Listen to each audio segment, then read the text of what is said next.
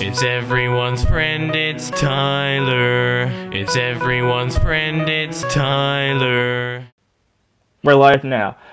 Hello everybody, this is Tyler Preston 20. I'm here with Valentina Ortiz, and we're just going to talk about whatever's on our mind. So, how you doing? Hey, how are you, Tyler? Thank you for inviting me.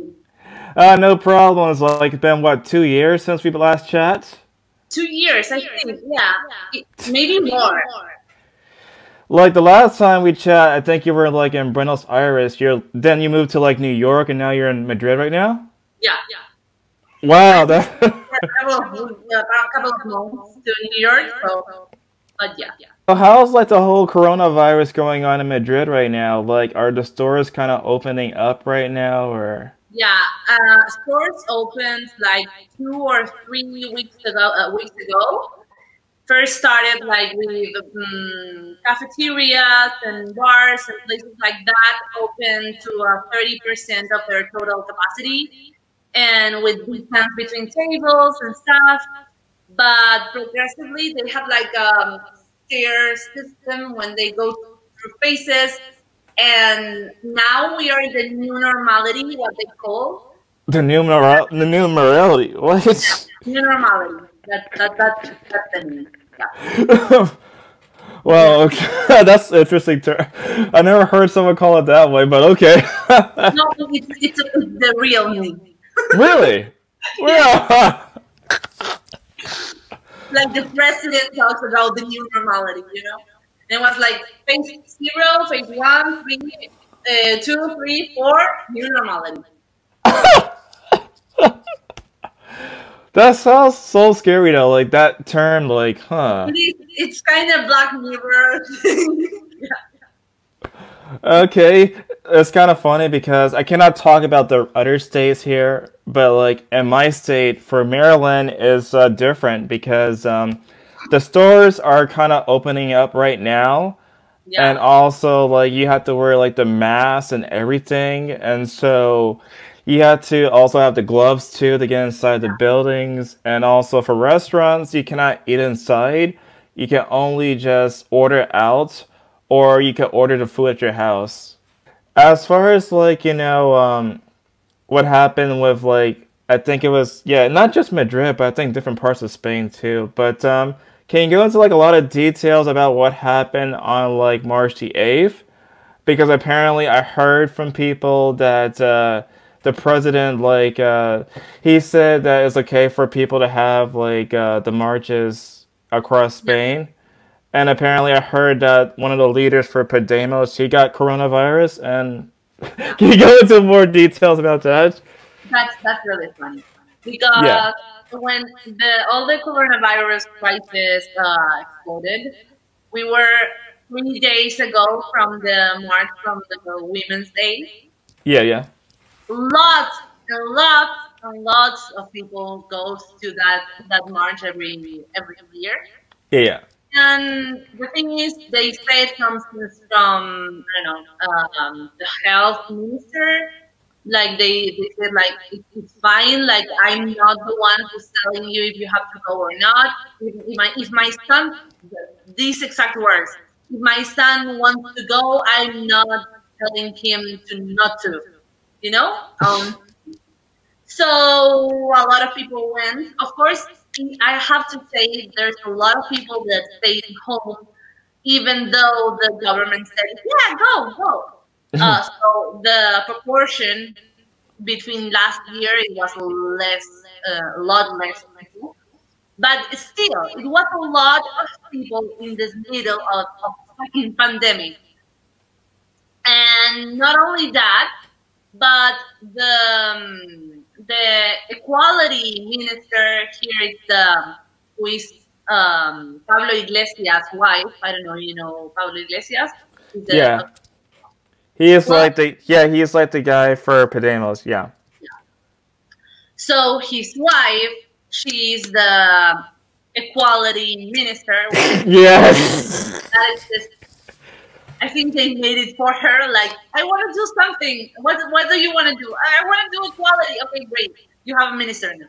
So at some point, well, she went to the march and there's a lot of videos of her like seeing people hugging, kissing, and there's a special video where there's like old women talking to her like, "Hey, I'm so glad you're here," blah blah, and she coughs like in the middle of in front of all ladies in the march, and 3 days after they confirmed she was COVID-19 positive. Yeah. So these are my thoughts, but I think like half of the people in Spain that have COVID-19, they have it through her. I wouldn't be surprised either. Like how could you be so? Like how could they be so irresponsible? Even there's the worst thing is after that happened, like a month after that happened, it came out a document signed by all the responsible people here in Spain, included Fernando Simon, the person that was in charge of the whole pandemic in Spain, signed by them 3 days before the march, that says that it was a risk to get a lot of people together, and that the contact, how do you call it when you get the virus to others? Like get contact or contagion. Yeah, well, they just like a meter and a half from the distance, and Okay. with all that information that they already had it, they encourage people to go to the march, and it's like I really don't. I can't understand. And a couple of weeks ago, finally, we had a video that got filtered from this lady, the equality minister, before or after an interview with the media. And on the interview, nobody was asked, nobody with anything must say. She was saying like, yeah, well, we couldn't say people not to go to the march because that would be irresponsible. That would be irresponsible for the people you already paid to do the march, probably. Yeah. Is it also true that they have like some sort of ministry of truth? Well, some sort of, I don't know if it's called like that, but yeah, it's have like the government into WhatsApp and those things, you know.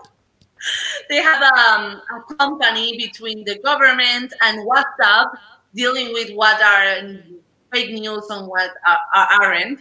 But actually, that's so ambiguous. That's the problem, you know. It's not like, okay, if you give an information that is allegedly fake and you can check that it's fake, I think there's a motive to do that, a reason, but it goes to points that you're not sure if at what point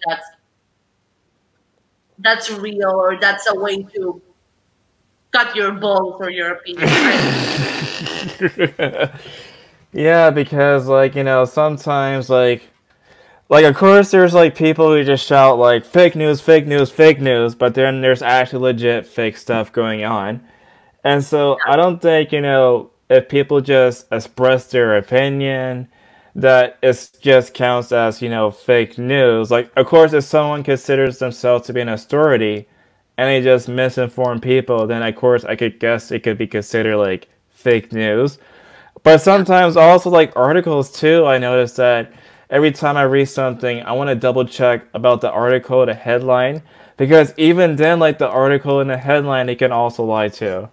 Of course, totally.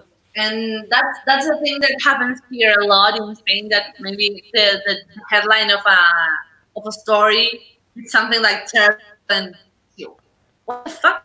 But then you get to read the news, and for example, it wasn't a story here in a newspaper from Spain that was like patriarchy in museums. Like there are more male animals on museums that female animals.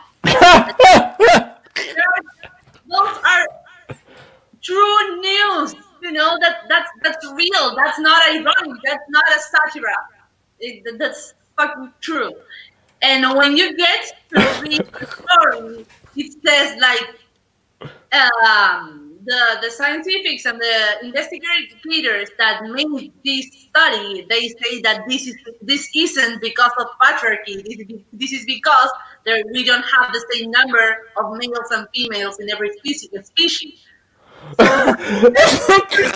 and then the title is like patriarchy in the museums. Oh my god. Yeah. Totally. That is like this. Okay, I think I lost brain cells listening to that. Oh my god.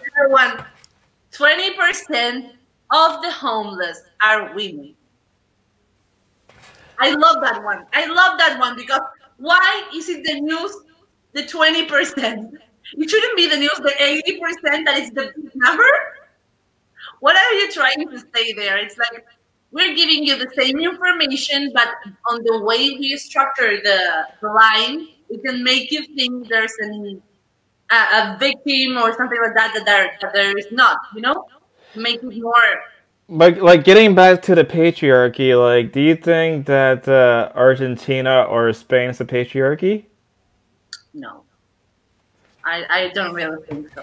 But I don't think so in the US either, for example, or in any Occidental country.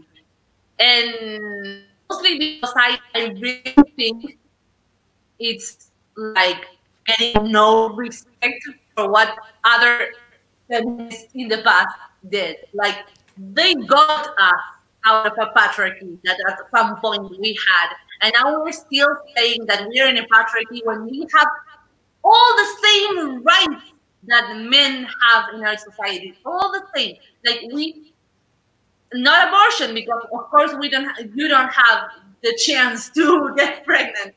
But I mean, in the things we are objectively equal, capable of doing some stuff, we have the same rights and we have the same access to the same things. And it was a point in this world where we hadn't, where we were second citizens, if you want to call it. Yeah, second-class citizens. Yeah, exactly. So I think that's not only not true that we live in a patriarchy, but also I think it's not recognizing our story, what happened to us, and what the suffragist movement, for example, what they did. It's like erasing totally their part, what they did, to continue fighting fights that we already fighted. Like if we have that same attention and that same energy on other issues, maybe we can get even closer to a more equal society for everybody. We get over and over again of those subjects, we're gonna get blocked. We cannot move forward if we keep putting our attention in those issues. About, like, you know, the claim about rape culture, because I notice, like, sometimes people say, well, you see, we live in a rape culture, and so what do you think about that concept of rape culture? I think we have to start to define what is rape culture, because a lot of people define it differently. And for me, the most objective way to see we live in a rape culture is to see what happens with the rape takes place. But I think we cannot talk about a rape culture in a culture and that rape, one of the worst, most disgusting things a person can do. In our culture, that's not something we applaud in each other. It's something that, hey, rape somebody. Okay, I don't want to talk to you anymore in my life. Like, never come to my store again. You know, it's not something that we reinforce. It's something that we take out of our circle if someone does it. You know what I mean? It's hard. Right. Because, like, it kind of depends. Like, obviously, if we had a rape culture, like, I wouldn't think that, of course, we would have laws that, go after rapists, because if someone is accused of rape, people would take them to trial to get, like, a hearing from a court. Yeah. And so I don't think a rape culture would actually, not go after rapists. I think a rape culture would probably, let the bad guys go away. There were always bad guys, there were always bad people, and there were always people committing crimes, whether the circumstances allow it some things or not. I mean, um, of course, if you have no punishment, no way to control persons who are committing some crimes, you're going to have a much more quantity of those crimes, because there are a lot of people that get out of those ideas because of the what it comes after, of the consequences.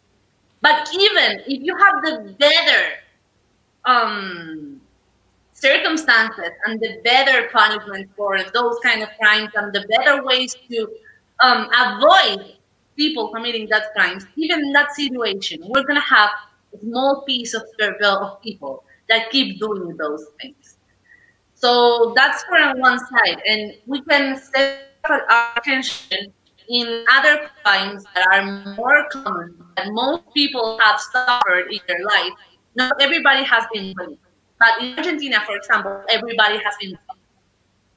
So we're not talking about stealing culture or something like that, because we don't have a politic subject in it that is so important now in our political power. You know what I mean? Right, because there's laws against stealing, there's Mm-hmm. laws against murder, there's laws against all the type of horrendous crimes, and Exactly. so obviously the culture does not support stealing or support murder or like these other kind of things. Exactly. We're talking an era where it's totally normal to get on the street and have like, I like that women, I think I'm gonna rape her, and everybody does that. Of course, we talk about the rape culture. It's obvious there, but that's not the world we're living in right now. That's not the country or culture we are surrounded by now. Right, So because we have like people like most men know is wrong, most women know is like everybody knows wrong. So how is it like a cultural phenomenon? exactly, exactly. Everybody thinks it's wrong, and even though personally, individually, not only collectively, but individually, each one of us, the majority of us, is rejecting people who commit those crimes. It's not like, okay, it's illegal, but we actually don't care. Downloading movies from the internet. You know, that's illegal. That's a fuck. No, nobody gives a fuck about that. But that's not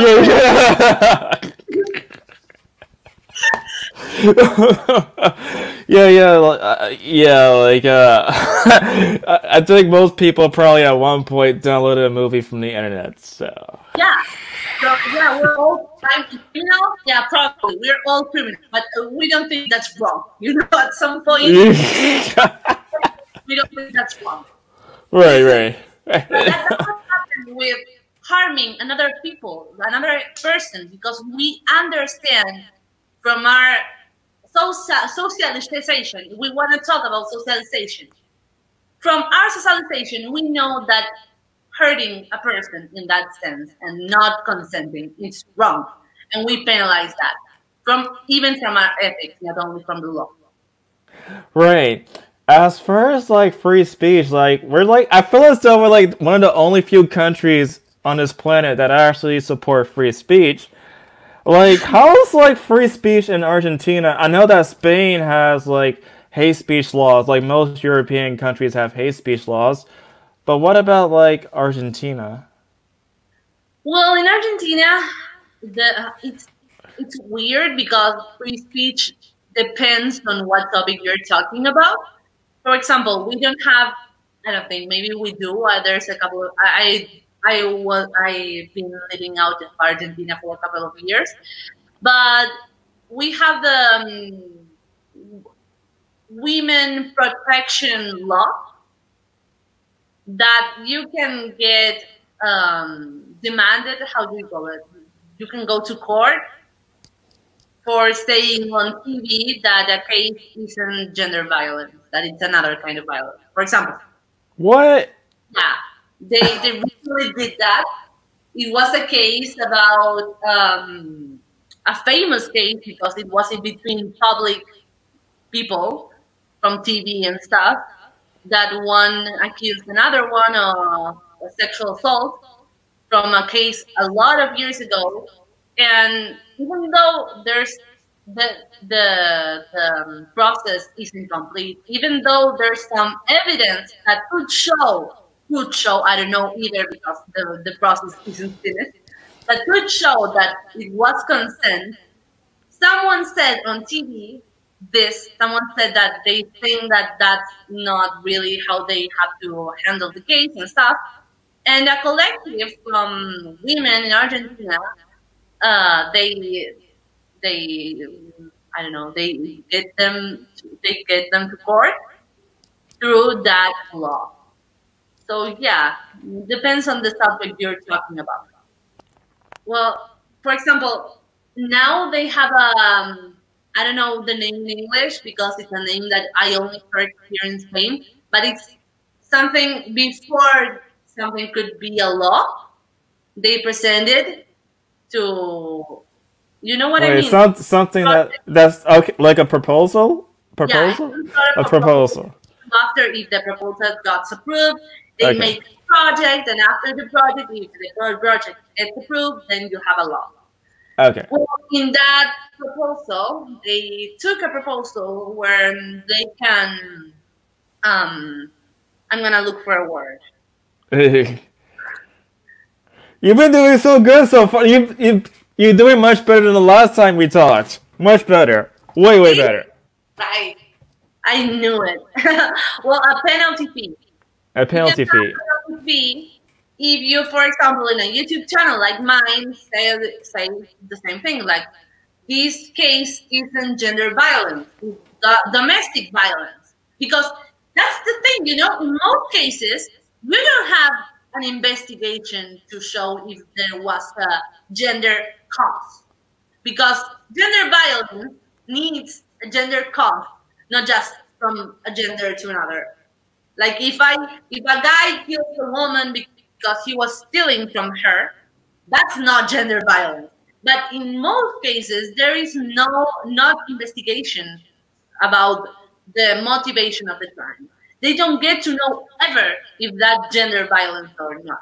Because in the law, in the first law they make about gender violence, they make a really, really weird definition of gender violence that goes against every other gender violence definition in the world, mostly.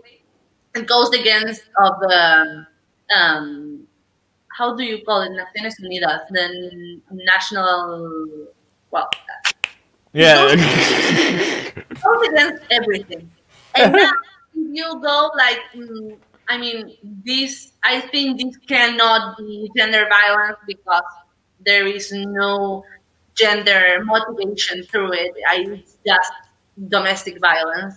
You can get a penalty for that. What about like the concept of like what was it? Oh, shit, what's the name in English? Femicide, femicide. Yeah. Yeah. What about the femicidio? Yeah. Yeah, like is it like, so how do they define it like in Spain and Argentina? Like it's just a person just trying to intentionally attack women only, or yeah. Yeah, I mean that's the difference between a serial killer, I think, Yeah. and femicidio and femicide, because it's not like if you kill a woman, it's just femicide, but if it's in a gender violence context, then it is, Okay. And what this does, it's like it removes the principle of I don't know, equality into the law. You know what I mean? Like, Yes, I do. the first thing our constitution say is that we should be all treated the same to the law. We cannot have different or bigger penalties for the same crimes, and that's exactly what these laws are making. Like, if you, in the same exact conditions, if you kill a man or you kill a woman, it's different. And if a woman does it, the same exact situation, she is getting a lower Sentence. yeah Sentence. than, Sentence. than yours. Yeah. Yeah. Yeah, because I noticed that, like, there's just news all over the place, like how if, for example, a woman just like murders her child or whatever, they Yeah. tend to get like less sentence or punishment compared to like the guy. And so Yeah. I'm kind of thinking to myself, like, how are we gonna try to treat women as equals if they get like different punishments for the same crime? Well, it's funny because now that you mentioned that, Yeah. there is a tendency here in the media when you have almost the same crime but committed from a guy and committed for a woman, and you have how they treat the same story in different media, and all the media, when the perpetrator is a man, he murdered, he killed, and he was suspected to commit gender violence. And in the case of the women, she died, she fell, and he was suspected to be a victim of gender violence.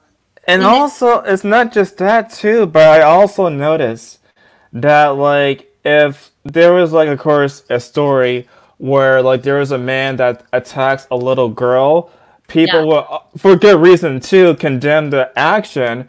But if it's like a female teacher that go after like the little boy, then it's like, oh, you're so lucky.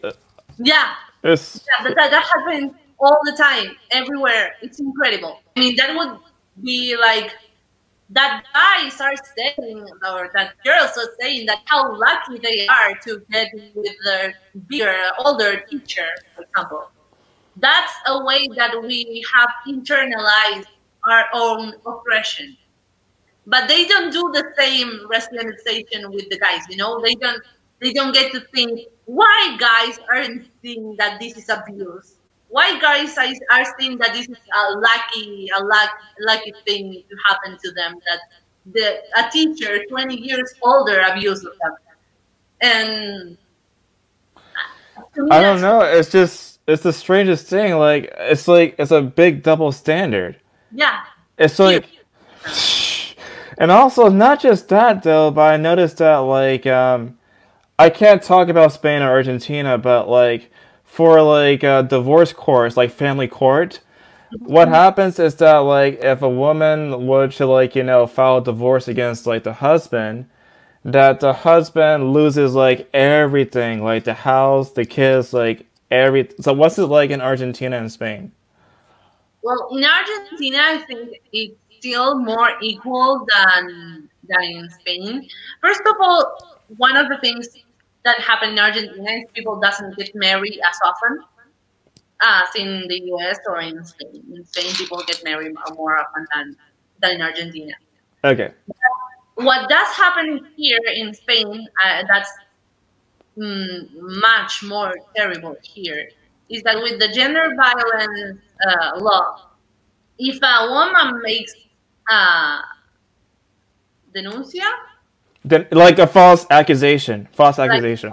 if Yeah. they make a false accusation, if they make an accusation at the moment they make the accusation, without process, without anything, they get the guy out of the house, like preventively. And Okay. it's incredible how most of these accusations takes place on Fridays, and they make the guy to stay um, on the like commissary, like calabozo. No, it's not dungeon. But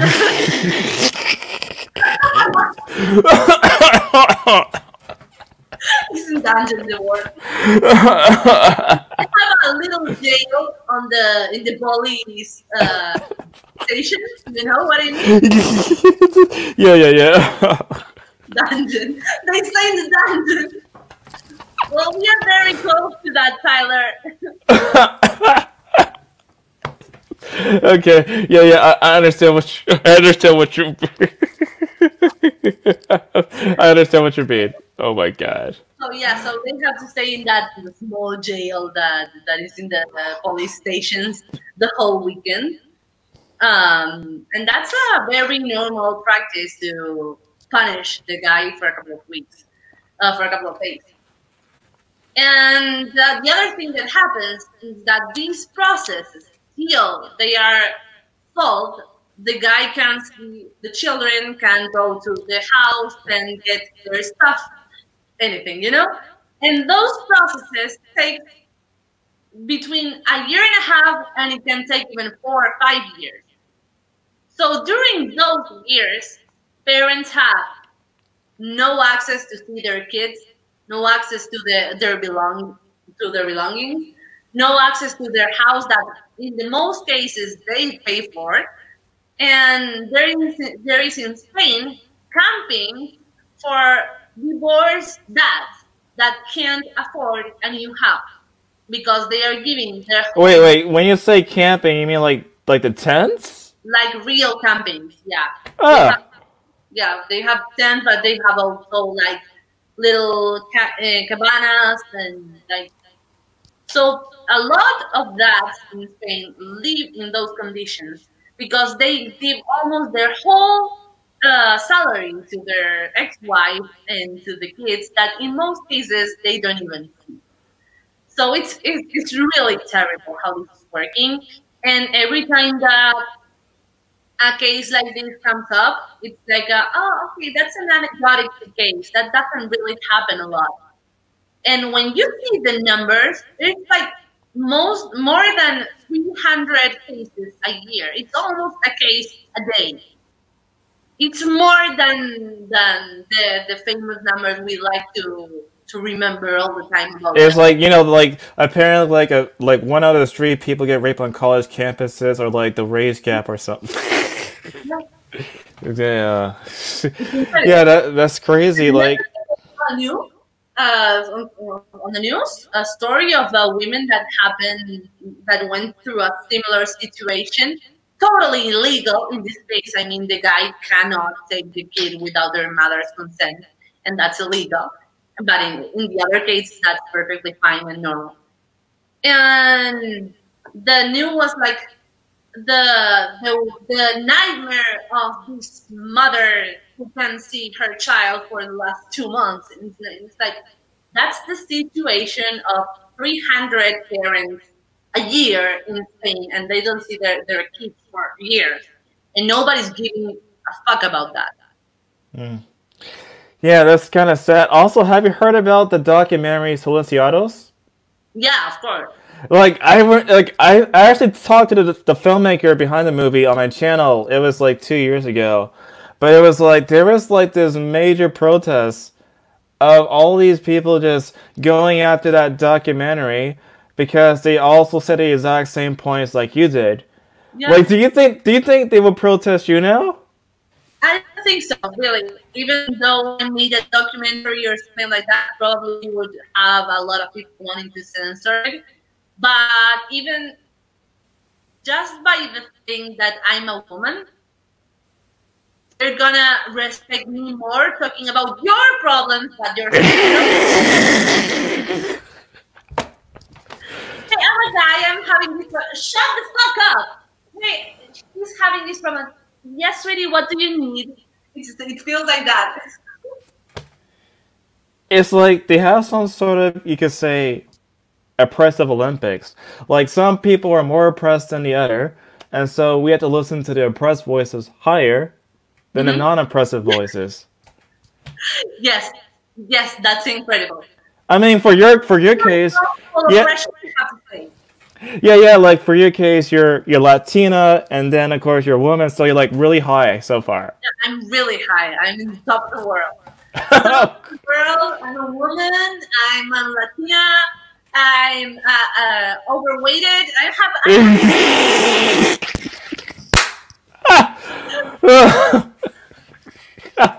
Yes. So I'm not transgender. I could be transgender. I could be a lesbian. I more points to get, but I'm fine. Okay. Oh man, this is like crazy. Oh wait, did you just freeze right now? Oh wait, you didn't freeze. Oh, that's good. Good. Okay, so it was like it was frozen for a moment. I don't know why, but hey, I guess the connection is getting bad right now or something. I'm just stay still. Okay, okay, okay, okay. Now, as far as like your social, like we talked about feminism, we talked about like men's issues and what's happening in Argentina and Spain. I'm kind of curious, like, what's your like, outside of feminism and these issues, what are your social leanings on issues? Are you like more on the left, or how would you describe yourself? More on where? On the left? On the left. I'm well in my channel. They started calling me a couple of months ago, Center Korea, but because I'm just in the middle of everything. I'm in the middle. I'm in the center, but I do feel that like I go a little bit more to the left. At least that's where the Nolan diagram puts me.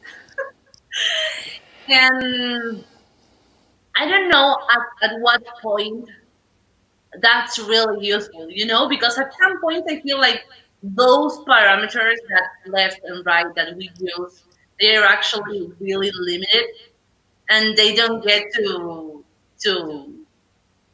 see the whole picture of what political positions can be. I mean, they are really complex, and you have a lot of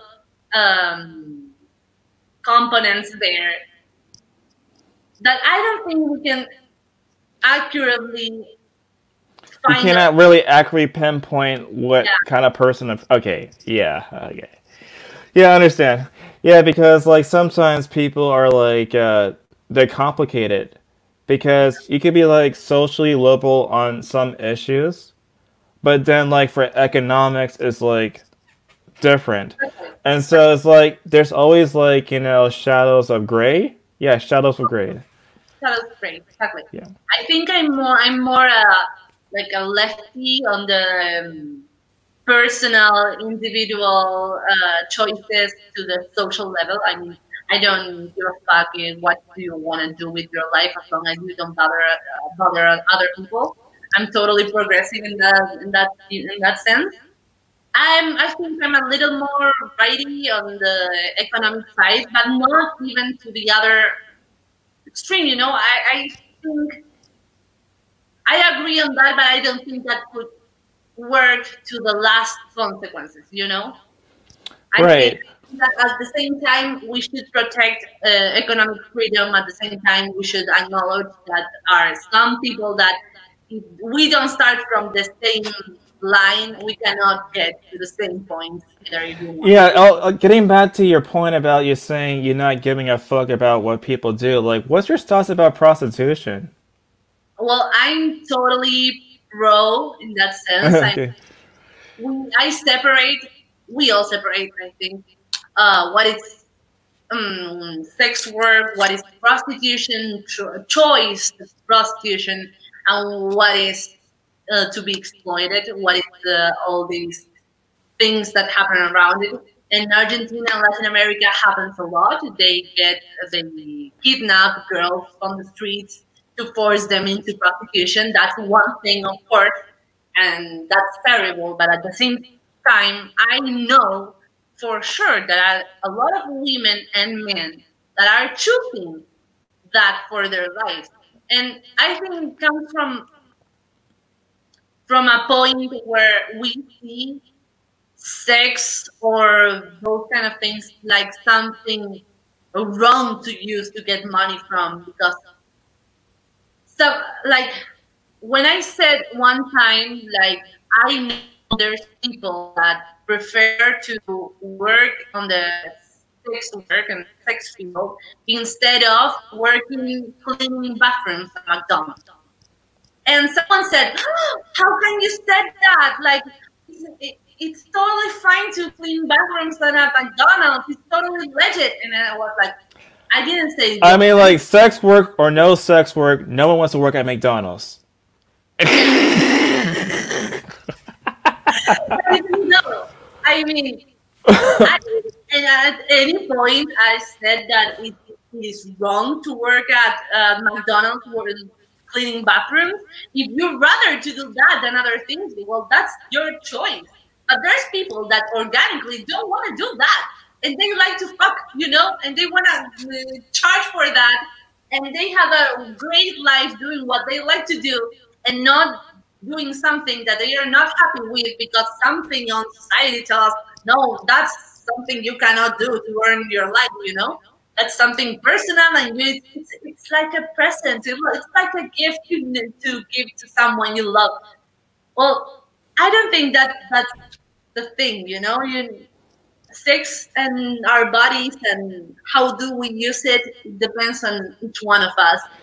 And right, like, as far as the whole idea about, like, bodily autonomy, you could say the exact same thing about, like, food. Like, obviously, like, stuff like, too much soda or too much sugar, it could be bad for you. It could rot your teeth and a lot of stuff, diabetes, obesity. So, although it has some bad side effects, people should still be allowed to eat whatever they want to. And it's also the same kind of debate that's going on with drugs in this country. Because a lot of states like California, Alaska, DC also, Colorado, Nevada, they recently legalized marijuana. And so it seems as though like, the only place that I know that have it fully legal is just Canada. Canada and probably some other place, I forgot. But yeah, Canada has it completely legal. What are your thoughts about marijuana? I'm totally on with it. I'm totally agree with legalization of marijuana. I don't think it's like, and I don't know, like you go on cocaine or life, like I don't know what people do on cocaine, but it's not like a hard drug that you are harming people around. Like most people I know that daily consume marijuana, they are just chill, they are just hungry and they want to do their lives and relax and don't bother anybody. And I don't think that there's really a danger over society different from you can get from, I don't know, alcohol. So that's the thing. They are not bothering me. So people should be able to do whatever they fucking want. Yeah.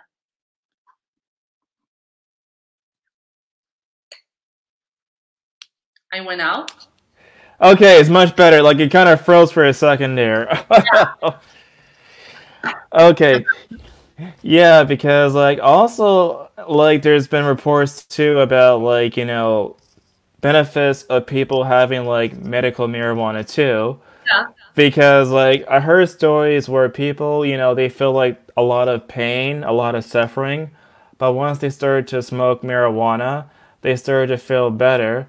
And so there's obviously some sort of health benefits compared to, like, the other drugs. Of course. And even, I mean, what I see on legalizing smoking marijuana, I don't focus the attention on the medical benefits because you can get those same medical benefits through the oil, for example, the cannabis oil. So my dad actually used it to treat some things they have on his back and stuff, and it's really well for him. It's good for him. But even though you want to use it in a recreative way, and you don't want to take the oil, you want to smoke a joint with your friends, well, I don't see anything wrong with it. It's been going on for an hour. And so the final question that I have for you before we sign out You have to teach me and my followers how to swear like an Argentinian. Like, you have to teach us the swear words from Argentina. Teach us the swear words from Argentina. Okay. I'm gonna teach you the most important one. Like, when you meet an Argentinian person, you have to say like, "Hello, how are you? My name is Tyler," and what is coming is, "Andate a la reconcha de tu madre que te remite." Real? Oh my god! Really? So I could just say that and have no problem? No, everybody is gonna have a problem. Yeah, they're in trouble. Yeah. The only one that I know is like what was it? Shoot, Boludo. Yeah, Boludo. Well, nobody's getting mad at you if we said to them boludo. I mean, I wouldn't say it to your boss, for example, or to your teacher. But if you say it to a friend or to someone like in a more social aspect, you can say boludo to people. Like, Oh god. And let's see. What else? It was Boludo. What else do I know from Argentina? Oh, I don't know that much curse word from Argentina. Pero I think that's another one. Yeah. boludo, it's the same thing as boludo. Okay. Huh. It means almost the same thing. Yeah. Oh man, is there any more? Any more? La concha de la lora. Really? Parrot pussy? Yeah. Parrot pussy. Parrot pussy.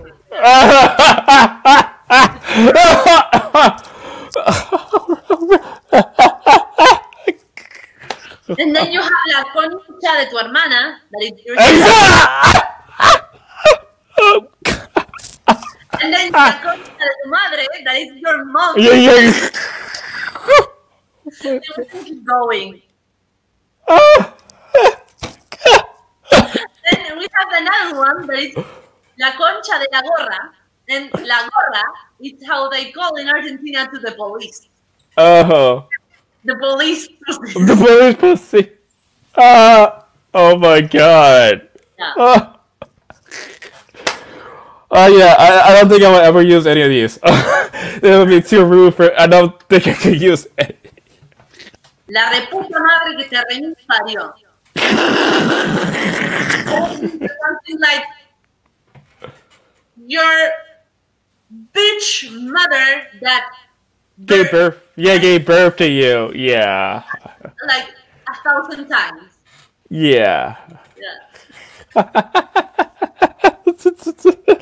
Yeah, they say that Argentina like has the best curses for a Spanish country. So yeah, I can see why now. In Argentina, we have the World Cup on squares. World Cup. Oh my goodness. Okay. Alright, so before we I guess I'll laugh it up. Before we sign out, do you want to share like your social media and everything? Yeah. Okay. So it's really complicated to do this in English, but I'll try. So my Instagram is Valentina and like at. No. Yeah. But no. I can write it to you in It's like the line. The line.